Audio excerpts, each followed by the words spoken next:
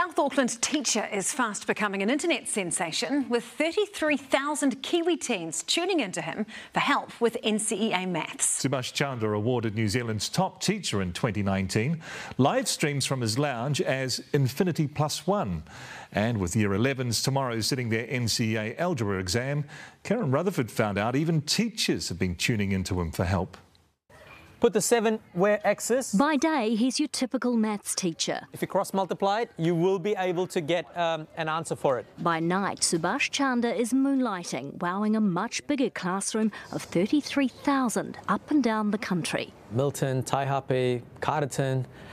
There are sometimes I don't know these places and I have to go on Google Maps just to look at where it is.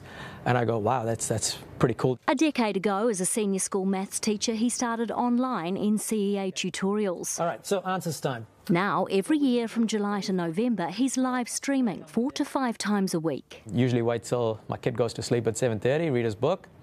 8 p.m. I kick off the tutorials. I kind of see that as my way of giving back to the community. Not all heroes wear capes, they tell him. Others credit him with getting excellence. It's huge, all over New Zealand. Like, for example, I have friends all the way down to Palmerston North who even use his channel. He explains difficult concepts in a very simple to understand way. A maths maestro who knows all too well the pressure senior school teachers are under. He's now opted out of teaching Year 11, 12 and 13 by day.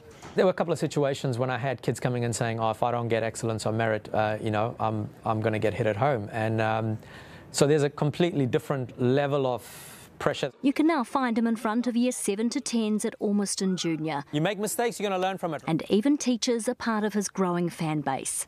Private companies offering after-school tuition say they too are seeing an explosion in the number of children needing extra help. Number Works and Words has had a 25% increase in the last couple of years. Thinking Cap says post-COVID, a lot of children are still falling behind and NCEA is causing confusion.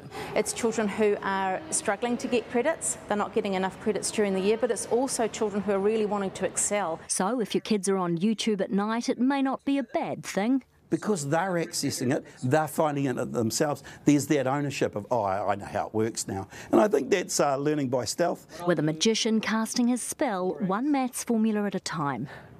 I'm actually going to get emotional at this. I shouldn't, but I do. But like sometimes you get comments and you go, man, I think I did a good job today. And thankfully for New Zealand, he does a good job every day. Karen Rutherford, Newshub.